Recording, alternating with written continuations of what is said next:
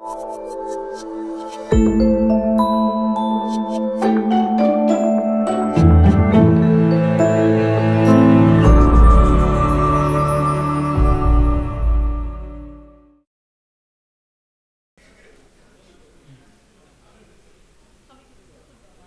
welcome back. Our next speaker is a game development powerhouse, the Chief Creative Officer of High Voltage Games, is that right? Yes. He's Eric Nofsinger. He's credited with 95 games? 95 games, dude. You've been in this for 22 years. Yes. Wow. And good 30 animated releases. Yes. Was that like TV series? And yeah, and animated DVDs and that sort of thing. Yeah. Incredible. Yeah. Also, he's a very fun and smart guy. Awesome to talk to. So please do take the not the chance, use it. The opportunity. Thank you. Name that word. Right. So please welcome Eric, and have a good time.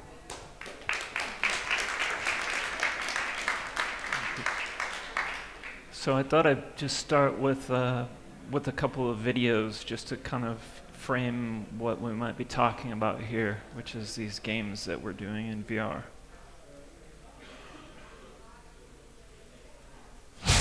Can you hear me? Good.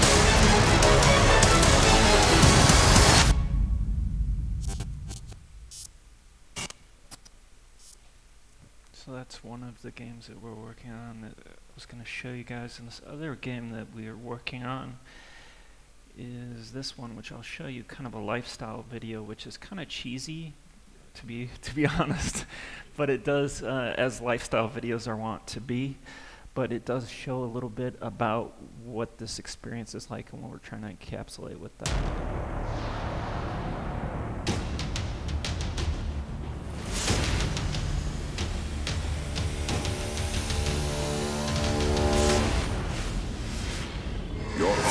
Await your orders. You ready? Ready if you are. All right, prepare to be sworn. I don't think so. Duty calls. Check out this guy. Drop the affliction.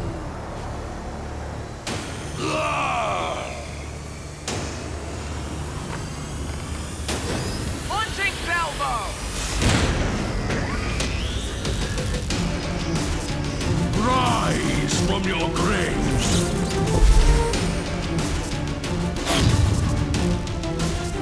Whoa there! Charge! Advance, minions.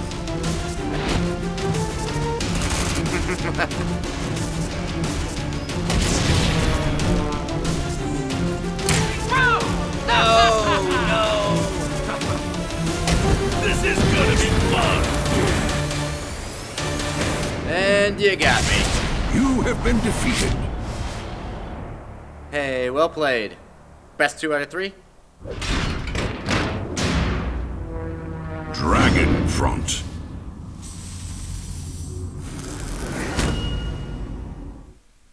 So this those are the two games we've been doing for the last 2 years in VR. So, start this up.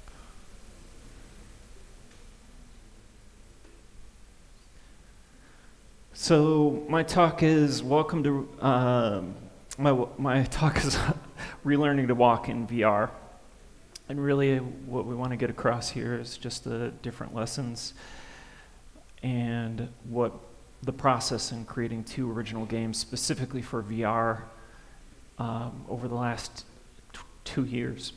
The development lessons learned, the design challenges will be highlighted, including breakdown of where each needed to be adjusted from their original designs, specifically for virtual reality. I'm Eric Nofsinger. I'm Chief Creative Officer at High Voltage Software. I'm credited on 95 games, and I've done 30 DVD releases. I've had the experience to work on a lot of different game genres over the years. I'm an artist, I'm a musician, I'm a gamer, I'm a writer, I'm a nerd, and I'm a proud parent. And important for this presentation is I'm a VR fanatic. So beginnings are hard, especially when there's no roadmap to follow. Damage Core was our first VR project, and that image there is one of the first concept pieces that we did. We knew that we had many considerations to start with. New hardware that, a lot of the specifications were unproven. SDKs were being changed, not just daily, but a lot of times every few hours. VR even conceptually was an issue. We all had sort of these cyberpunk visions of fiction of what VR could be, and we'd all frankly been lied to quite a bit over the years with VR, and that it could be this amazing thing, and then we ended up with like the Virtual Boy. And we're kind of wrestling with that versus the practical reality of what hardware could possibly be. We did a ton of experimentation. That's going to be a recurring theme of the presentation here. And really, other things we had to contend with was that something new is risky, and it's risky for business, and the bean counters usually don't like that too much. So you have to go into that with open eyes, knowing that anything you do, even today, is risky. So be prepared to have a fair amount of waste. We also needed to have buy-in from our publishing partner, who was Oculus in this case.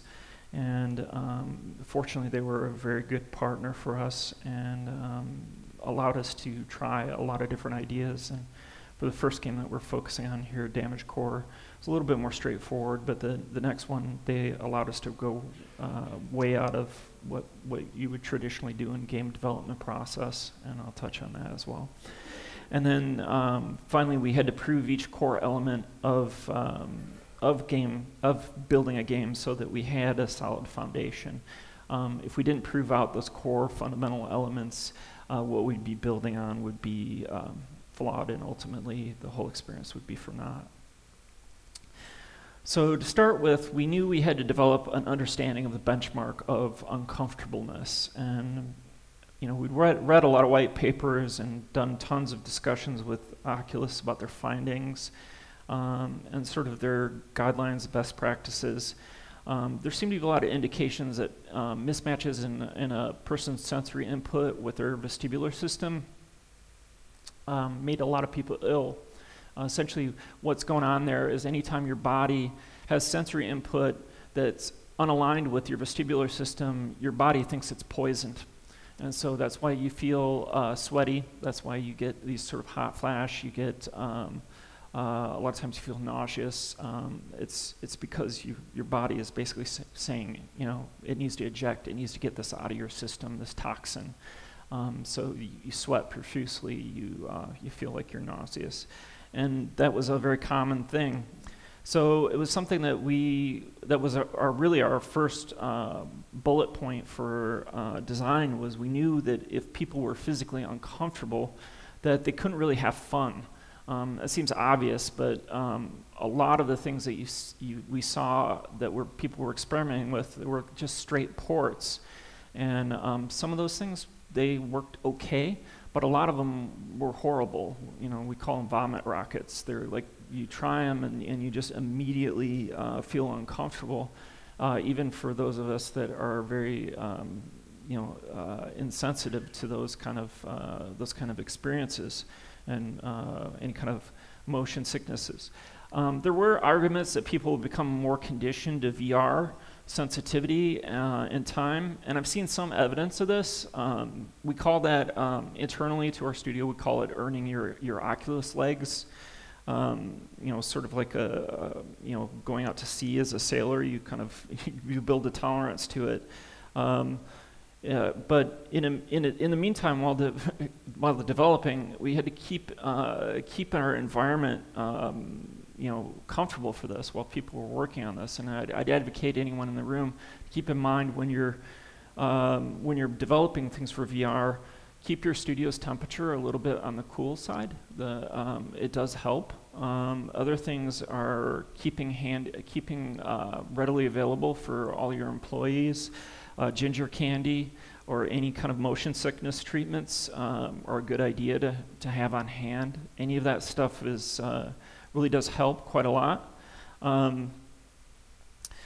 Having said that, as mentioned in previous topics here, one of the main things that really helps with the combating nausea and general unease is targeting a solid 90 frames a second.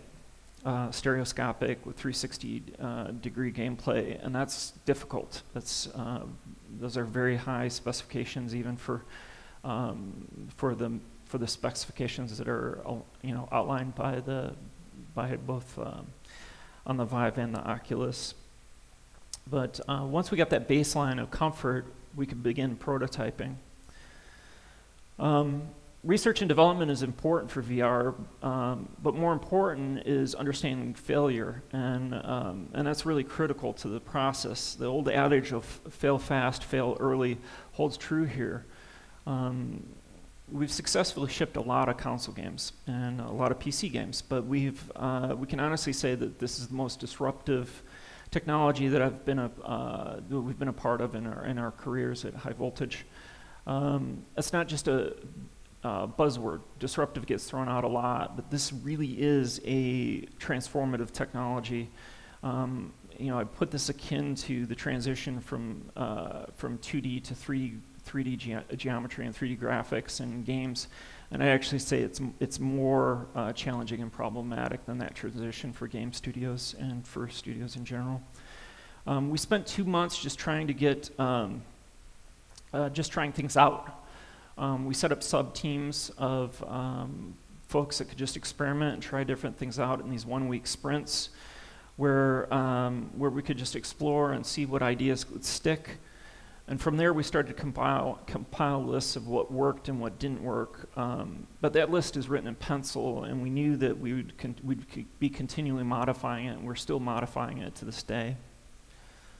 For our first VR game, we landed on a shooter as a genre, which was pretty obvious there, but one of the things that might not be so obvious is some things did work right out of the gate, and some things didn't work at all, and we needed to really question the why those things worked or didn't work. We had some of the following findings: that scoping, or using a scope, is technically a lot more challenging than we'd initially anticipated. Traditionally in a shooter, you throw an X on this in the middle of the screen, and you're done for your targeting reticule, right? In VR, not only are you render, and specifically in scoping, not only are you rendering at 90 frames a second, and that needs to be constant, stereoscopic, but you're also, when you're in scope, you're rendering that picture in picture, so effectively you're doubling that. And you could cheat and just do it as a monocular image in the middle of the screen, But we found that really kind of destroyed the effect, and it really wasn't very immersive. So we went to a stereoscopic picture within a stereoscopic picture, which was even more challenging. And then things like where I mentioned just throwing an X in the middle of the screen like you typically would do in a shooter, that doesn't work in VR, because if you're just throwing a 2D decal in space, it universally makes people cross-eyed because it's at an arbitrary depth. What you really have to do in that instance is you raycast out to the point at which you're actually targeting the thing that you're going to hit, and then you're scaling that in real time, so that from the user's perspective it looks like it's constantly at the same size and in the same space, but actually it's being drawn out onto the physical object you're going to hit, and that actually feels quite comfortable. So there's a lot of things like that we just had to iterate and see what worked and what didn't work. Other things that just didn't work at all was traditional twin stick movement. I don't know if any of you have tried any other games that were just ported over, first-person shooters ported to VR, but they're really nauseating. And if you do try them, I'd be prepared to take a long walk after that to reset yourself, because they're not fun. Even for those of us that play a lot of shooters. But the things that do work are things like, shooting itself was very satisfying, and we found that aiming with your head is surprisingly accurate, way more accurate than we would have expected. We thought that, traditional mouse kind of keyboard layout, that was, incredibly precision, but actually just moving your head as a targeting device is surprisingly very, very accurate in these devices. And the things like focusing on distant targets gave us more control, and we were able to sort of fake other elements of the game while we sorted out other gameplay mechanics. So we began prototyping with scoping and how to do that to make a shooter. This was a bit of a massive risk for us, but it also had the potential of being a massive payoff. With no movement, because we found that was nauseating, and no close quarters combat with a focus on scope, the natural result was initially as a demo to make a sniping game, but in making a sniping game, we showed this off as a VR demo at E3. We were one of a handful of games that were featured and shown at Oculus's booth. We got great reactions from this, both from press, from our publisher, and from the public, and that was really cool. But in the back of our mind, we knew that we had to do, although we had a good thing, we needed to do a lot more. That this kind of gameplay, while it did work in a nice game mechanic loop, and it was fun, it just didn't fit with modern game tastes. It felt very much like an old style arcade sniper game, like a Silent Scope or something like that, which is okay, but it felt like it would get stale over time, and it did. And so that was where we really had to go back to the drawing board and begin again with movement and how we were going to sort that out.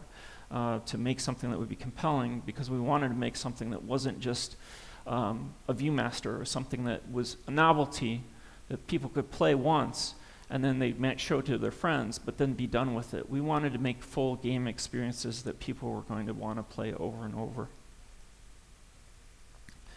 So although this was fun and it was fresh, and it did work really well to have this loop of sniping. We started looking into this movement mechanic and experimenting with a lot of different types of movement. Many of them didn't work, and we tried things from limiting peripheries during movement, which some other companies have done this to certain degrees of success, but it still didn't feel right. We tried a lot of different things, and ultimately we landed on teleportation. And it was an odd one, but it actually felt very comfortable. even to people that were very motion sensitive. We found that the hopping from point to point in space, actually, people were totally okay with that. So, although we had no nausea issues at that, we did feel like it did feel a little cheap that you were rooted in place, that you were teleporting to a spot and then you were rooted, because so we wanted something we looked at that and how we could make that more quicker, more free-form, so we started developing different ideas with that. One of the things was we looked at a dynamic facing system to tackle disorientation, because that was a thing that really slowed people down. They would hop to a new point, but then unless you were like inherently you had a very good sense of direction, and you could look at a point and know, if I hop there, I'm going to be facing this way. It wasn't natural to a lot of players, and we found that a lot of people got confused as to where they were. And we had to do a lot of things in our environments to help make sure that people always knew where they were facing. But we also, we tackled it with a dynamic facing system, and we toggled that on and off because some players actually found that annoying as well. But it seemed like that was the best overall solution, was dynamically reorienting a player in a direction where something interesting would be going on, so that they did feel like they were always, when they were moving, it made sense. We also needed some kind of game concept that married this idea with with teleporting around and scoping and shooting. In itself, that was, that narratively, that needed to have some kind of purpose, and it needed to have some kind of gameplay hook to that.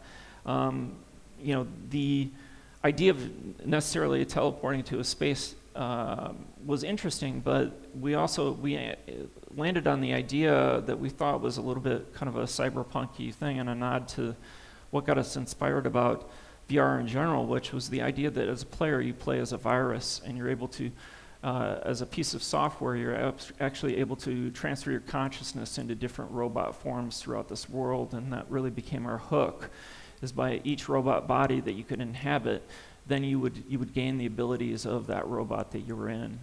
And that to us felt like that was interesting. And then part of that too is we really discovered that the controls had to be very simple.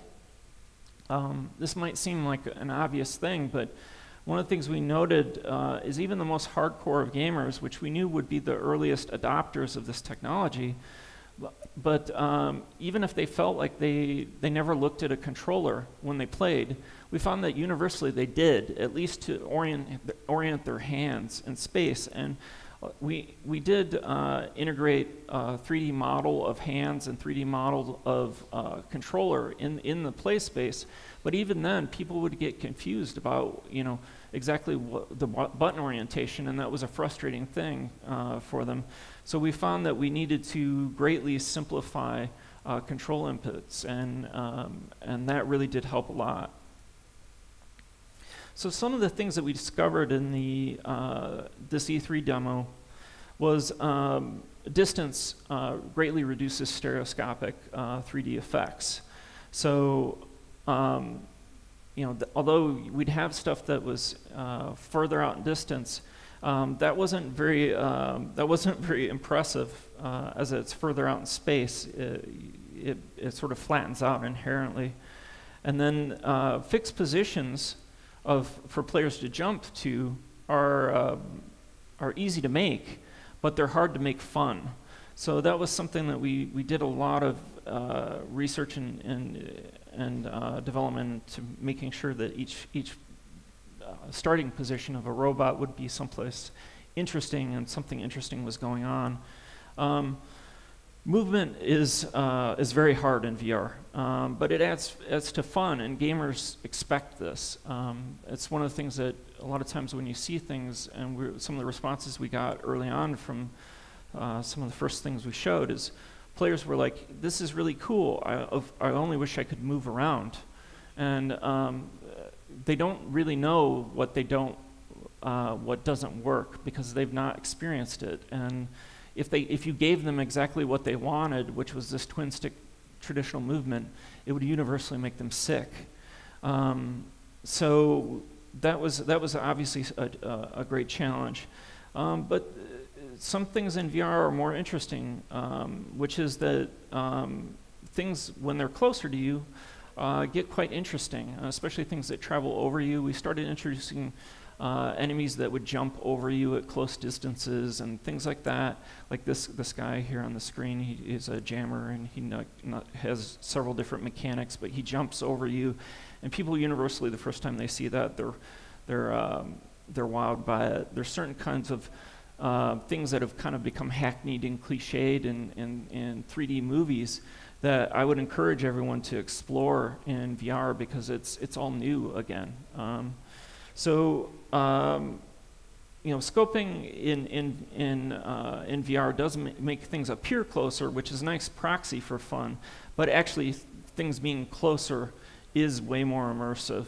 The thing that you have to be cognizant of is if you make it too close to the user, that they actually start to feel discomfort. There's a balancing act, and you really have to fine-tune this. When things are at a certain level, they actually feel very immersive, but once they invade your personal space, people universally feel like that's too much. So we had all these, we had this game mechanics, and we had lots of really cool robots. They were designed, we have this amazing concept artist that we got from Retro, who'd worked on the Metroid Prime games and Donkey Kong Country Returns, and he came up with all these amazing designs for really interesting, unique robots. And you know, that was great, but we also needed to, and we had this idea of the player as software, and we would tie into this cyberpunk VR appeal, where you're as a virus. But we wanted to, and we knew that these things could be cool in a fight, but it made, one of the things that made it more challenging and interesting was ways to get people to continue to move in the space, because one of the things we found was a lot of players, they would get into these things, and they would be very powerful, and you know, we wanted them to make fun and tactical decisions of different robots to jump into, but we found that once they spent too much time in a rooted place, then they would get back to that mindset of, I'm not moving, I'm in these fixed spaces. So we introduced the concept of decay over time, where when you enter into these new bodies, that you have a limited amount of time, depending on which thing it is. You're sort of overloading the system of it. And you have a limited amount of time that you can be in this vessel, and that kept players continually moving. And once they got trained in how to do this, it became very fluid. Now we had to build this giant world where all this thing could work, and players could go anywhere and be anything, which was no small amount of pressure for the designers. The results were that we ended up with a full-featured game that takes a typical person 10 to 12 hours to complete. This experience was designed from the ground up, and it's something that we're very proud of. We think it's a visual showpiece for the hardware, and it's a full-featured game. You know, some of the outcomes that we and the learning lessons that we had from this was that UI and user interface and heads-up display are very difficult in VR and require a lot of additional time. A lot of these elements, you know, when you use them as 2D elements, they just look weird. You have to make them as 3D objects in space, and they have to have physical properties. Otherwise, you know, those tropes of games, that language of games of just throwing up health bars or things like that, people don't accept them, and it immediately breaks the concept of presence. Player communication, as a rule, is difficult. Especially when a lot's happening around the player. You know, sort of echoing back to an earlier talk, you know, the chaos of battle is far more chaotic in VR, and really everything is cranked up in intensity. So, and tied to that, even really simple things in VR can be cool. So letting the player just look around is actually really, really valuable, and something that we found that players would spend a lot of time just looking at things. And so part of that was learning as game developers to give up control. We're used to developing games where we, sort of lead players with carrots to look over here or do this thing. And those techniques really don't work very well in VR. You have to trust the player to want to see cool stuff and let their own thing unfold for them. And it takes a different mindset. You allow narrative and different elements to be there. If the player discovers it, great. If they don't, that's okay too. And it's just a very different way to approach storytelling and gameplay in general. Part of that is not being afraid to let the players miss stuff. They'll be having fun. And you can handle the rest of what's going on in the game. And you can trigger things off of when you do know the player. Wait until the player does look at the thing that you want, and then wait to trigger it then, as opposed to, because you always know when they're looking at something, which is a luxury you don't have in traditional games. And like I said before, everything intensifies in VR. So that includes development challenges, time to iterate, amount of knowledge gained from failure, really everything. And you definitely have to plan it accordingly. Everything just takes a lot more time in VR. Whatever you think it's going to take, double it and then double it again. So Dragonfront's our second major VR title, and had a very different approach.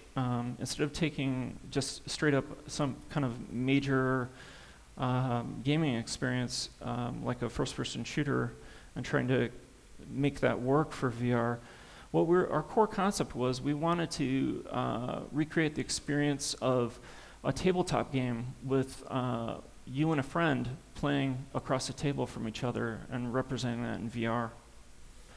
This was one of the first concepts we did where we were like, we wanted to capture that magic. A lot of us were big tabletop gamers, and we loved playing with miniatures and loved playing these kind of games across each other, like playing card games and different things like that. We felt like there was real magic in that, and a social connected experience that really people weren't exploring in VR. And then, aesthetically, our inspiration was, we wanted to do this. We didn't want to just do a traditional high fantasy game. I'd had an idea years ago where I wanted to cross high fantasy with sort of a diesel punk inspiration to create a new language that was sort of like a fantasy of the familiar. It felt like something that could be, people could get, but would be new. And we feel like we landed on something pretty good there. And this art style was something that myself and some of the concept artists were working on for more than a year before we ever started this, so it was an opportunity for us to explore this. So this is where, fortunately, Oculus was just crazy enough to let us do this. This is very different than how games are traditionally made, or video games. But it's something that we were able to actually prototype in paper first. We made a fully playable miniatures card game before we ever went digital with this. We developed the entire game using, first we used cardstock and doodling down things. It allowed us to have a very small team nail down the gameplay with a lot smaller impact to budget. And then one of the notable side effects that was very positive was we were able to a lot of things that, because they worked in the physical realm, those were things that we were able to sort of work out how they would work represented in a digital realm. We had a lot of other things like, outside of the basic mechanics and deck building and things like that. We had a first pass of our balance of this stuff, and that was much cheaper than doing this in a digital form. And yeah, this picture is completely posed and bogus, I know. So, as well as this whole process of making this, along congruent to that, we did our pre-production of art. Card games require a lot of art, and we wrote the descriptions and characters, came up with which there's over 420 character models in this game. Fortifications, we have over 80 fortifications in this game. Spells, there's more than 100 spell types. And started conceptualizing all this. This was a whole lot of drawings. This was thousands and thousands of drawings that we were doing in a relatively short period of time. Using these descriptors outside of the small concept group that we had internally, a lot of this this concept was done by outsourcing. We couldn't have done it without going with a lot of trusted partners that we had globally to do this, because of the sheer volume of work. Once we'd established the style and established all this thing, it allowed us to hand this out to a lot more hands than we had. We had hundreds of concept artists working on this. There was no other way to do this in our time constraints. So we brought, once we had this, as part of the pre-production, we brought at this point, we actually had updated the physical form, where we actually had a printable version of this game that was ready for, that we could actually take to mass production, where we were printing out thousands of cards at this point, actual cards, and putting them in binders. And it was sort of nerdvana for me, where I was able to this was a dream, to be able to make miniatures and make a board game and do all this, and have somebody supporting you in doing this. And we took this to Gen Con, which in America is a pretty big gaming conference, and focused mainly on pen and paper and tabletop gaming. And we were able to work with creators of other big collectible card games and board games to get their expert insight. So we hired a lot of people, because we knew, although we always wanted to do this kind of game, and we made a lot of digital games, we weren't so full of hubris to believe that we were going to be able to get this right out of the gate and not have those learnings from other people that were far more experienced in making those physical games than we were. And we got a lot of good insight from that. At the same time, we were also writing a lot of lines of dialogue. There's a lot of dialogue that goes into this, and so we had writers working on that. So the design department also wrote all the documentation and functional specifications so that people could actually do this. So and all the programmers could work on that. So what you see here is one of the first digital representations that we did, and this was still part of pre-production, but we were starting look at what engines that would best fit our needs and would support VR, because we'd done a little bit of stuff in proprietary engines. And one of the things I would say and advocate to anyone that hasn't jumped into VR yet, definitely use, if at all possible, use an off-the-shelf engine. Our initial attempts to do this with proprietary engines were not good, to say the least. These SDKs that the different hardware manufacturers they're being updated so frequently right now that you will need to dedicate a programmer to doing nothing but supporting that, and that's costly. Whereas, you'll have a lot of downtime. Whereas if you're using an off-the-shelf engine like Unity or Unreal or Crytek, these engines they'll do that work for you. And so you'll have a lot more uptime of having your game just work. Initially, the programmers made a simple card generation tool in C# that allowed us to design and update paper cards very, very quickly. We could change stats, we could generate new things, and it allowed us to iterate very quickly. We also were able to generate some tools that allowed us to more programmatically run through variables, because we knew there was a ridiculous number of variables that even if we had armies of testers working on, which we did, it still would never be enough. And our programmers began detailing the requirements for networked multiplayer, a project like this that included servers, matchmaking, and security. After solidifying this core design, we started to generate the environment in VR. This wasn't quite as simple as we'd hoped as just doing the cards on a computer, and had a few of the following challenges. Perfecting a camera angle and position for a game like this is very critical.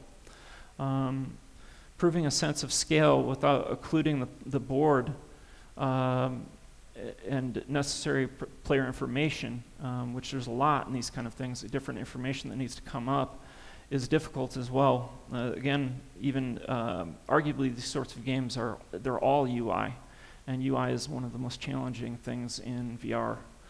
And displaying this information in an easy to understand format, and focusing on player input in a very simplified format, because again, functionally the player is blind. They're putting on a headset, they're not able to see, and we wanted to support not just only a controller, but we wanted to support a simple input device, which is essentially like a little remote control. We wanted it to be as few button inputs as possible, so that the player wouldn't have to, actually see what they were doing, and it would become very second nature. And then a thing that was actually ended up taking a lot of time was giving a player sense of scale, and it's something to take into account. Any kind of game that you're making is giving the player a sense of that presence, that they're actually in a play space across from a digital table against an opponent. One of the things you're going to have to spend a lot of time getting right is the interpupillary distance, and adjusting that to get that right, to get the scale. It's one of the things, if you've ever seen stop motion movies, they spend a lot of time getting that right to get the scale where you actually have that sense that you are in a real world scale, and things are towering over you, and that things are very small. And that's a function of getting that distance of your eyes correct. This took tons of iteration to not only to get that right, but also to make sure that the players didn't feel sick. So once we had our world and our camera, we moved into generating the play space, the board, which was a 4x4 grid. We imported a basic model to represent all of the 240 characters, the core characters, and started spawning it on the board with a clear movement rule set. At first, our characters would simply spawn, move, and attack, and it was a while before they had special traits or any kind of visual effects and different things like that. And then, of course, we kept iterating on the HUD and the gameplay elements and positioning these.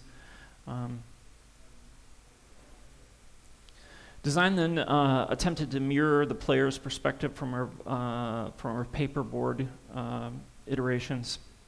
And to foster that VR experience, we needed to bring player characters and effects to the player. So we needed the spells and things, not just to target what was going on there, but when catapults went off or dragons flew by or things like that, we wanted them to fly by the characters. Again, sort of hearkening back to the sort of cliched Hackney days of the earliest days of 3D movies. That stuff actually works really well in VR. Things like particulates and things like that everyone takes for granted in games. Any kind of particle systems. Particles are magical in VR. Anything that's volumetric like that you can see through, but they're also expensive. And going back to the technical side of that, you have to make sure you're doing things through either mesh-based systems or doing, you have VFX artists that are very good at optimizing effects. So along that lines, also examined cards. I don't know if one of the things you could see from the video was, we wanted this sense of that these cards, they would be a portal that you could look through into that world and see a living character, so you could examine it up close. because we thought that would be a lot more interesting. We wanted to have things like when one of the gameplay components is there's a champion system, so the player has a big champion that they can pull out, and it turns sort of the battle around. And having that big, that champion character, we wanted that character to acknowledge you. And that was something that we found was very magical too, that when you look down on the play space and have those miniatures actually acknowledge you and seem to be responding to where you're looking, suddenly felt like a living toy box. Everything on the game board and the things that we're doing digitally started to come to life, and they started to become much more magical at this point. And we started to zero in on the things that would make that experience more immersive. So it really shouldn't be any great surprise that one of the largest hurdles with a collectible card game is that with 420 cards is testing and balancing and tweaking that out. And I have a great deal of respect for people that do these kind of things. And honestly, if I could go back, hindsight being 2020, I think we would have spent a lot more time and even pulled in more people to work on this. The team has spent the last few months solely testing this game and running through stress tests. We've done a lot of focus testing. Other things that are difficult that I would really highly recommend a lot of time on for iteration and focus testing is tutorial. Tutorializing things is very difficult in VR. I mean, tutorial is boring and usually ends up being the last thing that people consider in making the games. But actually, this is a whole new medium, and with it, I can't stress enough how much time that you need to spend on that. The other things is with this system of the getting data and starting to analyze what was there, we needed to implement a real analytics system to track and measure all these cards and the combinations, see which things were win-loss ratios, what things were unbalanced from a data perspective, not just purely our gut, but actually what the data was telling us. And this also translated to putting a lot of efforts into a back end where we're collecting this information on user purchases, because another thing that made this whole thing challenging is this will be the first that we know of free-to-play game like this. So which is also a huge gamble where you're giving a game away like this. It took a lot of effort to develop. We wanted to make sure that what we had was fair, but at the same time that we could somehow generate some sort of revenue from this. So we were collecting information on the purchases and how users were crafting in-game decks, collecting information on player retention, matchmaking success, making sure that we're matching people with the same level of players, and all the things of which faction of the different factions we have. The core set that's going to release with this has four primary factions. And we have plans that go out for a long time for additional content beyond that. Much of that content we've already been working on for some time. So in the end, Dragonfront's been a reasonably smooth development process, all things considered. And this can be attributed largely to a great deal of understanding and respect of the platform as something that we don't know what we're doing. That was really the first initial assumption, is that everybody had to assume that no matter how experienced they were at making games, that they know nothing, and they need to challenge everything, and we did. We also would attribute the success we've had to this so far as to having proving the mechanics out on paper first. Anything that you can prove out in a physical sense, this was highly successful for us, and I would say carved out many, many months of development. Having a strong conceptual foundation was important to us.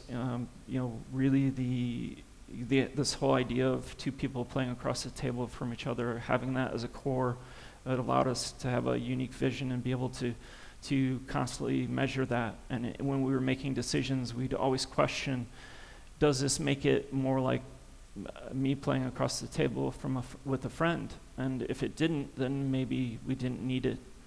And then having a plan from the start, sticking to that plan, but also knowing that that plan needed to be written in pencil and be willing to change it, pivot often. So the final result was we've made the world's first VR collectible card game. It's a massive game with a lot of depth. In this game, a match takes about 15 minutes, but we found that players play many, many matches and come back to it. And we knew we had something when when our publishing partner Oculus, when Jason Rubin or Palmer Luckey, they were contacting us, asking us when they'd be getting the new cards, or when they would, and they'd be sending us pictures of them in airport terminals playing the game and pointing things out to us, and we'd be talking to them over the weekend, and it became much bigger than the initial concept. Once it became much bigger than ourselves, we knew that we had something that was really special. And then a final note to this, and what we came up with is really we landed on the notion that we believe that VR isn't going to be what's really going to succeed in VR is not going to be insular, singular experiences, but we believe that social connected experiences are going to be the things that really break through. There's a magic when you're playing a game and seeing another player's avatar and seeing how they're reacting to it. If any of you haven't seen videos of things like Dead and Buried, that'll be coming out on Oculus with touch controller, I've had some great experiences playing that with other people, other Oculus developers, where you have these experiences where you couldn't script it. It's obviously another live person, and it's like a real-time motion capture of another person engaging with you. Those experiences you can't can.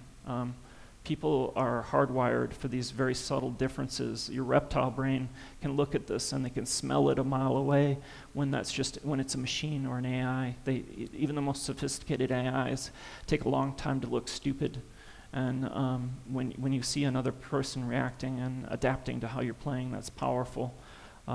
So I think that's the final note on that, is we just really think that VR, not just for games, but for VR in general, we think it's going to be these social connected experiences that are going to make it more powerful in general, and a new medium. So that's pretty much all I have. Thanks for your attention. Thanks for letting me drone on. Thanks for letting me keep you from beer. And if you have any questions, feel free to shout them out. Otherwise, that's my email address there, and feel free to email me. And this is how we all learn from each other and make this medium successful. So that's all I got.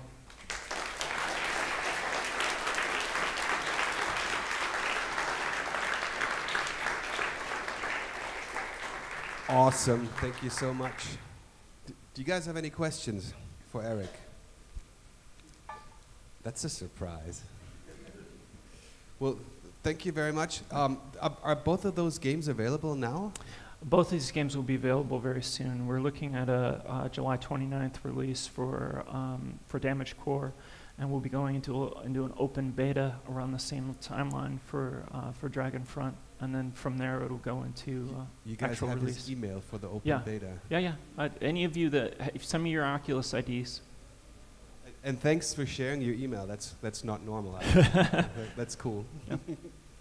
Well, thank you very much, Eric. Thanks. Eric Nofsinger.